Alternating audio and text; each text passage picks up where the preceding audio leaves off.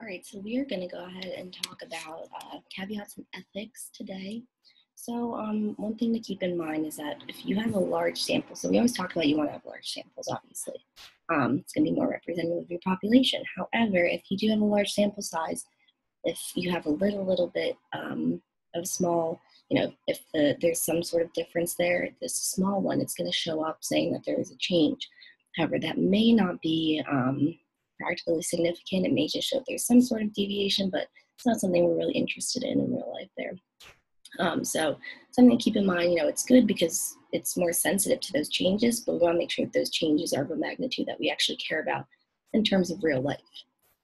And then that's in comparison to our small sample caution. So if you have a small sample, it's going to motivate you to want to do it with a bigger sample, because if there's a large departure, it may not be statistically significant, but it may be practically significant. But since you don't have a large enough sample, it's too small, you're not going to be able to figure that out. So you just want to kind of keep in mind that your sample size does affect, what your results are. It affects if your results are going to be either, if they're important to you or not, in terms of either statistical or practical significance. And then the last sort of caution we want to keep in mind is the multiple testing caution. So that's saying, if you're taking a bunch of different significance tests and then, you see a change in one of them, you do have to keep in mind that maybe that change isn't because of it being practically significant. It may just be that it was by chance. That's still possible, especially if you remember the p-value or probability of that happening or something more extreme by chance. So, if you do a bunch of multiple tests, you could get a false positive saying that you think there's a change when there really isn't a change. So something to keep in mind there. And then we do have some ethical considerations. So informed consent just means we definitely want to make sure that our participants know what they're getting themselves into. Basically, they know what the study is, the purpose of the study, what's going to go on in the study, that they can, stop at any time, just so they know what they're participating in so that it's ethical. We don't want to coerce them. We don't want to bribe them with things that they would need.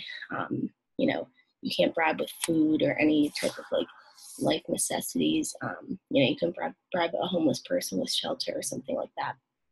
And then you do want to, and that's it, to skip to the last bullet, and during the volunteerism, it's saying that they're volunteering to do it. We're not forcing them. It's not a requirement. And we're not bribing them. And then also you want to avoid harm. Obviously, if you're talking about medicine and one of your treatments is a placebo and the other one is not, you want to make sure that if the person is receiving a placebo and so they're not receiving the treatment, that they're not going to be harmed because they're not receiving the treatment. Basically, that they would stay at baseline. It would be okay if they did, like if it was, something that wasn't harmful to them. But we'll talk about that in one of our examples actually later on. So a new treatment, this is going to be a review here. So a new treatment for brain tumors involves placing biodegradable time-releasing pouches of a new drug into the cavity created during surgery to remove the tumor. This type of treatment is expected to work better than taking the drug orally, since it will deliver the drug straight to the site of the cancer rather than through the blood system where it might harm the healthy parts of the body. To make the best statistical comparison, a study is planned that will use the new procedure on a randomly selected group of patients and place similar pouches without the new drug in a control group of patients with pouches, surgeon unaware of whether or not it's a double-blind study. All the subjects taking part would have their informed consent. Very good, because we want to make sure we have that. So go ahead and read through these options A through C, pause the video, and let me know what you guys think the answer would be.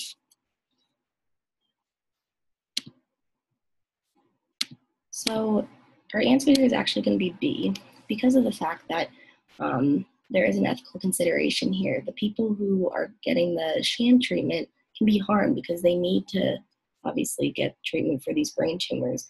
So if they're receiving the sham treatment, they're not. They could be degrading as we speak, so that's not good. This is not a good research study to do in that case, so that's why the answer is B. C is not true because they don't need to know. That's the research technique to be blind or double blind, and then obviously, since B is true, A is not true. It's not the best one we can do. All right, so true or false. Informed consent is not necessarily if the research clearly benefits the subject. So hopefully this is pretty obvious. Our answer is false here. you can never be sure that it benefits the subject, first of all, but second of all, they still need to give their consent. It doesn't matter because maybe they don't want the benefit. There's so many different things to take into consideration. So bottom line, you always need informed consent no matter what. Blank period there. All right, and going back to this same question here, I apologize, yeah, not that one. And then so for this one, the language in an informed consent document should be what? So read through A through C, let me know what you think the answer is. We will review it then. Pause the video if you're watching it back. So our answer here is going to be B. We don't want to be in scientific language because then they can't understand it. That's why the answer is B. That's why A isn't right, B is correct, because we want to make sure that the person's agreeing to what they think they're agreeing to. So obviously they have to be able to understand it in that case. And then C, avoid giving away what the experiment is about. That's not true because in informed consent, that's part of it. You want to make sure they know what it's about. So that's why our answer there is going to be B. All right, great job. So once again, this review, all the other reviews are going to be on the YouTube channel. Our next group review is going to be for finals. We're still figuring out that schedule there. If you can go ahead and give me your Penn State email in the chat box, that'd be great.